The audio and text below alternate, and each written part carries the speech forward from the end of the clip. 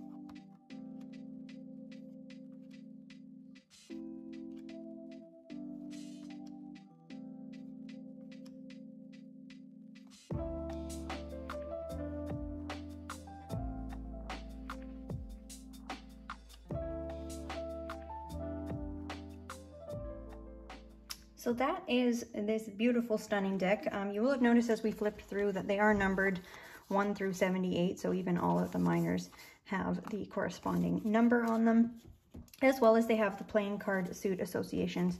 So we've got the spades and the clubs, hearts, diamonds, etc. Isn't it just beautiful? I don't know if you guys have seen this one before, or if this is your first time seeing this video. I'd love to know everybody's thoughts. Go ahead and pop them in the comments below.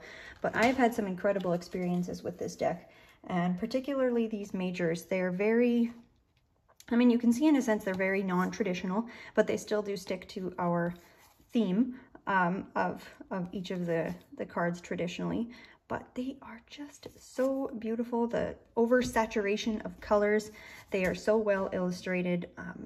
I can't even tell you, the different experiences that I've had with readings with these cards, even when I just do majors only. And I mean, check out this death card. Incredible. And we do have, you know, the planetary associations, as well as the zodiac symbols.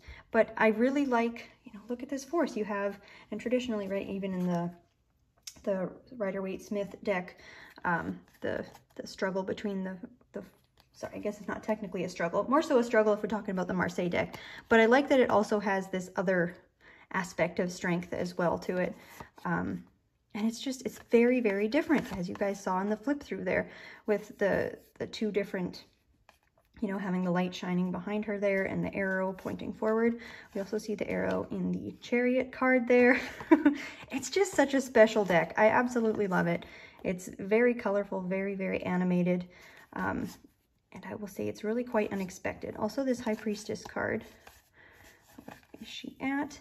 This is just super profound, and it has been a couple of times in the past for readings where we have this person kind of reaching through her with the 2 keys, which we traditionally see the keys on the card of the Pope, which he actually, in fact, is holding a key there as well. And it even says, you know, Jupiter there under him, which is a nod to, of course, Juno and Jupiter, the cards that were replaced in the Besançon style decks. But anyways, I don't know that I have too much more to say about this deck. Like, I mean, the cardstock is excellent. It's very, very thick. You can see it's almost kind of a really thin cardboard, you might say. But I did want to go ahead and show this deck, especially for other collectors who are out there. When you're looking at buying some of these decks that are hard to find and or out of print, sometimes it's nice to know what you're getting into before you actually make that purchase. Even like the extra detailing, so you have the swirl there, it's present in the 4, and then I think it comes back not till the 10. Oh no, sorry, it's there in the 8. But here it's more rounded. Like the different aspects of the symbolism, and not that I know what these symbols mean or I draw on things like that. So it is in that sense really quite different from the Marseille style, where you've got, you know, your traditional orientation of the pip cards. So some folks might find this a bit limiting or hard to read at first, but for fellow folks who really enjoy the pip style and can work with fun lines and squiggles on their cards. And I also really like, of course, it's got the different border colors for the different suits. So putting this one in order to film this video was incredibly fast and easy, which I really appreciated. And I think these court cards are done so well. I mean, they're just absolutely beautiful. I could gush over this little deck all day. There we have our spiral in the 10 again.